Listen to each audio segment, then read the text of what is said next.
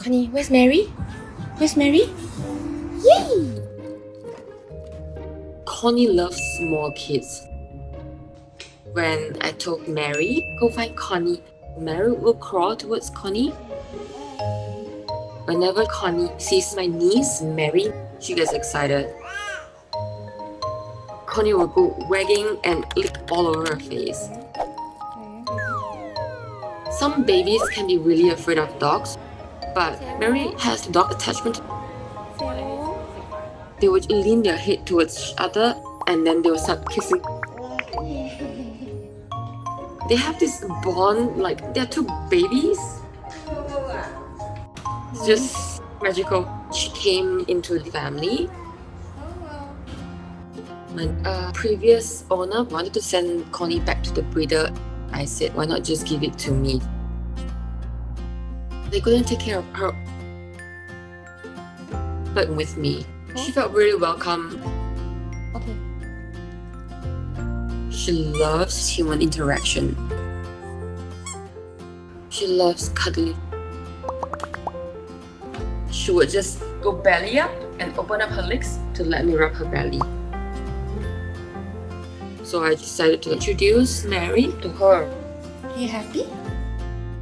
When Mary and Cony first met, she was really nervous. We watched them all the time.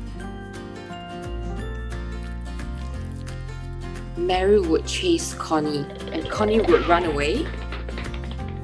It was really bizarre and heartwarming. They would come to each other and after a few days, they just created this bond. And I'm like, how can she be so cute? When she came to my home, I was living with Cookie. She's a family dog.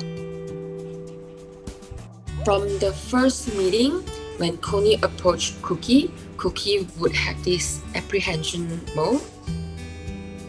I gave them separate beds. They wouldn't play.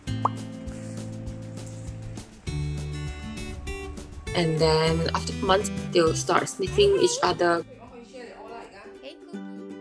So she loves her family. She loves Cookie. She loves Mary. We just have this unexplainable bond. Whenever I reach home, she'll be the first one to come and greet me. I cannot imagine life without her. It's time to watch more.